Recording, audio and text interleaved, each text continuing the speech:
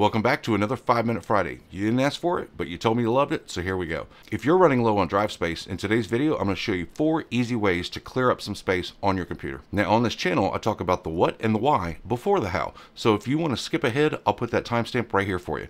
Also, please know that if you are watching this on TikTok, it is stolen content. Someone has taken all of my YouTube videos, uploaded it on TikTok. I don't see any of the comments. I don't get any of the revenue. The channel has nothing to do with me, so please be aware of that. Hey guys, my name's Scott Merrill. I've been in IT for almost 35 years now, and what I do on this channel is Windows tips, tricks, reviews, troubleshooting, and more. So if that's the kind of thing you're into, make sure you check out my channel library because I've got a ton of videos that you might be interested in. Also, one of the things that I love doing is if you're in the market for a new computer, I love making recommendations for those of you who just really aren't sure where to even start. There is a link in the description, a quick form, fill that out, send it to me, and I will laser focus and find you exactly what you're looking for. 100% free, and I'm happy to do it. Now let's get our timer started and start clearing up some drive space for you. Now this one may seem like a no-brainer, but most of you have a general idea of where all your stuff is stored.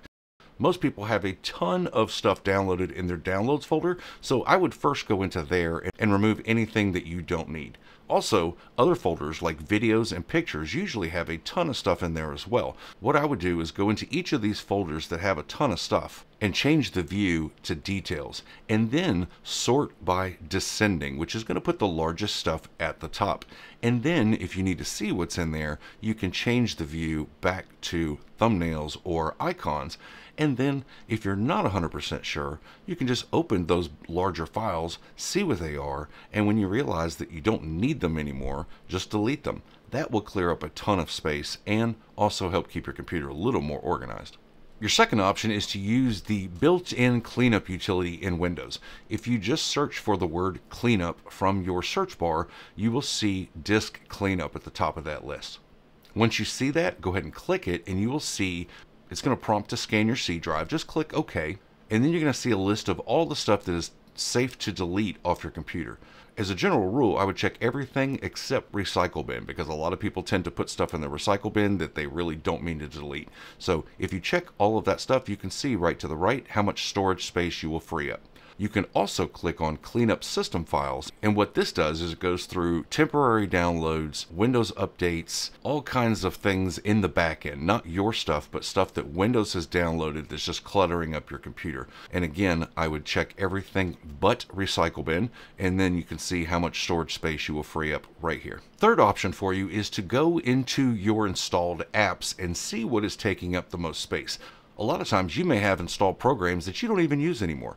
So if you go into settings and under apps and installed apps, you can see the entire list of programs that you have, but you can choose to sort by size, largest to smallest. And this will give you an opportunity to go through and go, you know what, I don't need that anymore. And if you find a program like that that's taken up a bunch of space, then you can just simply click the 3 dots to the right and uninstall. Now it's a little different in Windows 10, but the concept is the same. And once you go through this entire list of things that you know for a fact you don't use anymore, you will in fact free up space on your computer. One of my favorite ways to free up space, especially when it's hidden, is to use this program called Winderstat. 100% free. I'm not sponsored by them, just want to tell you about it. If you go to winderstat.net, on the left side you have the option to download. Just click on that. Now go ahead and install and open the program, and then you're going to see this interface right here. It's got multiple options, so you can select a specific folder on your computer if you know where a bunch of stuff is. You can even check and scan for duplicates inside a drive or a folder.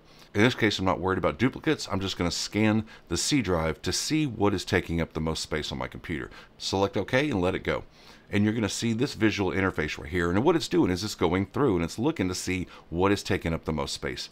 Naturally, your users folder is going to be the biggest culprit because that's where all your stuff is. But you can click the plus sign next to the users and then drill down into your user profile and see what is taking up the most space. As you can see here, you got program files, x86, all the Windows stuff. You don't want to mess with that.